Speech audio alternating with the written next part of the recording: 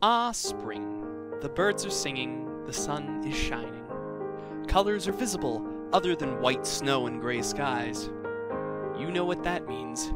Close the blinds, turn up the AC, and play some vidya.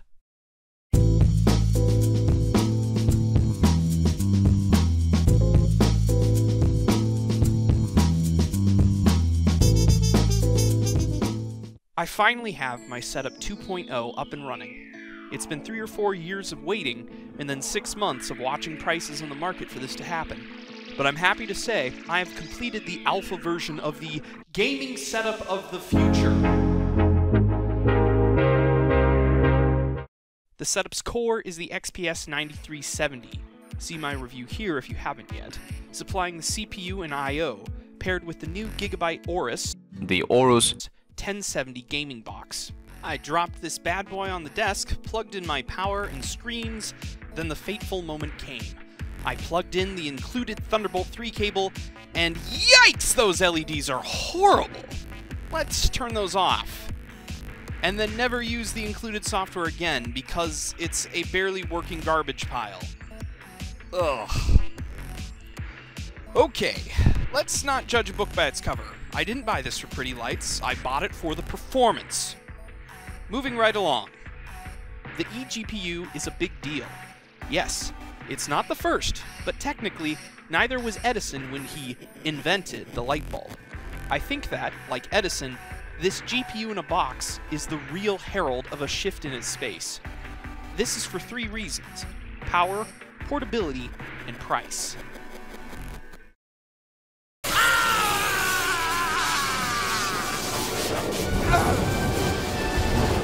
The Aorus gaming box comes in 3 flavors, the 1070-1080 editions for the green team, and the RX 580 edition for red.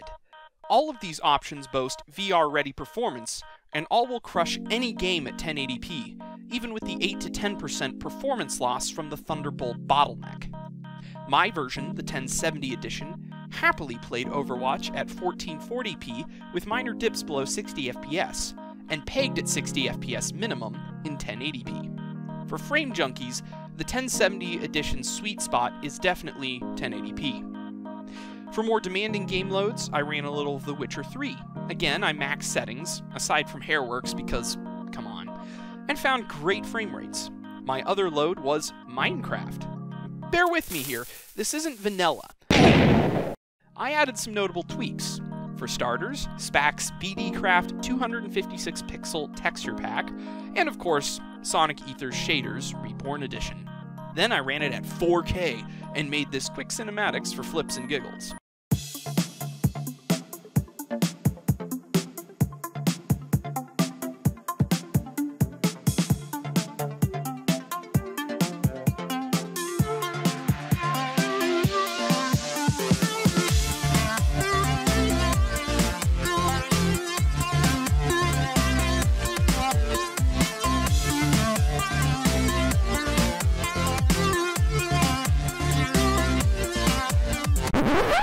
Truly, any 16-year-old's dream.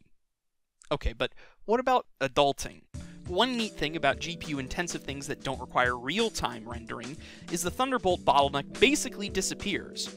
I ran the NiceHash GPU crypto hashing program and pulled down an estimated average profit of $2.30 per day over a week.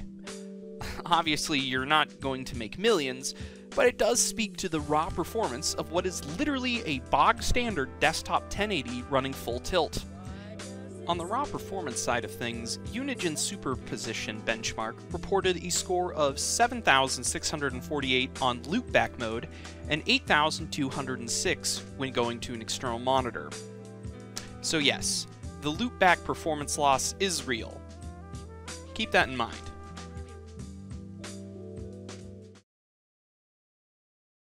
It is so tiny! So cool fact, the Aorus gaming box comes packaged not just in bubble wrap, but in a lovely carrying case with included shoulder strap. This is just another way Gigabyte showed its clear attention to portability when making this pocket rocket. The size is something to behold. It's so small they had to put custom coolers on the 1080 and RX 580 edition. The The 1070 edition, though, can squeak by with just the standard ITX version. Still, all three versions use standard PCIe connectors that should be able to run anything that A, can fit, and B, can get by with no more than a single 6+2 power connector from the built-in power supply. Future-proofing for the win. My setup basically doesn't move, but I am totally taking this with me the next time I fly out to visit family. That's a big part of this whole setup. Now I can literally take my home gaming station anywhere I go. Let's just hope the TSA doesn't freak out when they see this thing. Ooh, money! This is still on my list, despite a price that might turn many people off. The fact is, you aren't just buying a GPU here. You're buying a GPU, a power supply, and an I/O expansion card, plus a small case.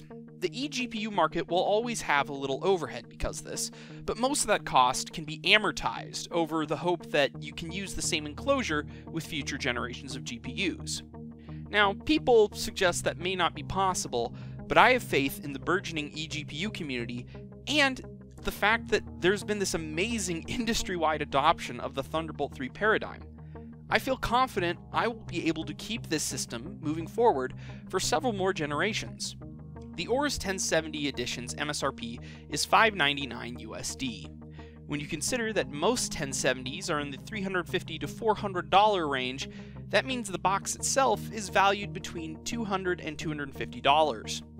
When looking at other eGPUs, that's anywhere from $50 to $300 cheaper. Now, this isn't for everybody. I don't think this is going to supplant a desktop setup, at least not yet. Still, the fact that my 13-inch Ultrabook can drive AAA titles and perform workstation tasks, then unplug, and go out to class or meetings for over 6 hours on battery life is just incredible. I have one PC that takes my settings and environments everywhere. I get amazing portability and battery life, as well as extreme gaming performance. The future is here, baby.